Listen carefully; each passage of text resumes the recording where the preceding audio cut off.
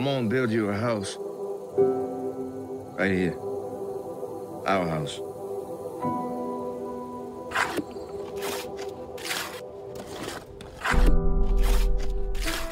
I want to take Mildred up to D.C. and get married.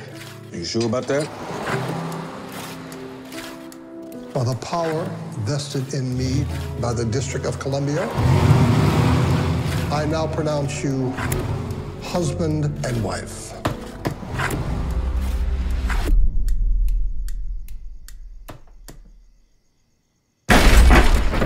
In here?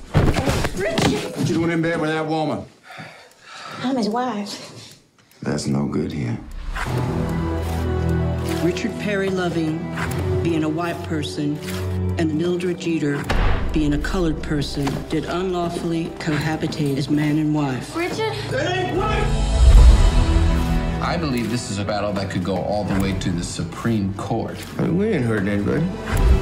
The state of Virginia will argue that it is unfair to bring children of mixed race into the world. Tell that woman to come out here. I'm gonna raise my family here. I don't care what they do to us. Get Peggy inside!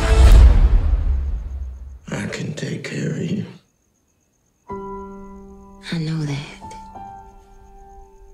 I can take care of you.